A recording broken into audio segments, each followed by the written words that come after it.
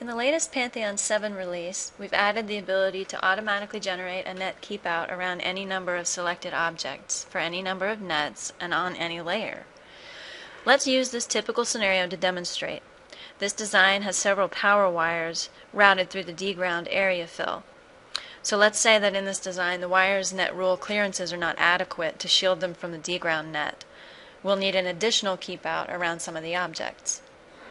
The best way to do this is to make sure that in your select filter bar you select primitive object, and then for simple demonstration let's just select this one wire here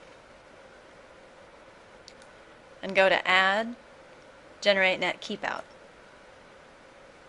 Now in this dialog you see this is the object that I selected, and the preview is showing me the keepout that will be drawn around it. Right now it's set for 0.1. Let's say we want it to be extra generous and we'll make it 0.15. And the objects, I'm going to say I want all objects kept out of this keepout, and let's just put it on signal 1. And here I can keep out all nets, or I can just keep out selected nets. In this case I'm going to choose D-ground because we know the wire is routed through the D-ground area fill. And if I have a whole lot of objects that I need to assign the same net keepout to, I can just say remember settings and repeat. So I hit OK, and here you see this object drawn around here. That's my net keepout.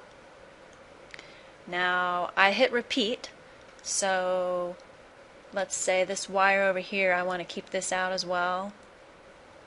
And yep, I have all my settings here, so okay. And maybe we try one more. Let's select this. And that's my keepout. Hit OK.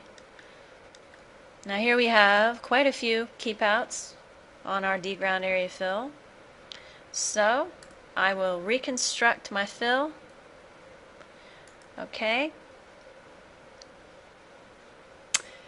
And here we have our extra safe keepouts around our wires on the D-ground area fill.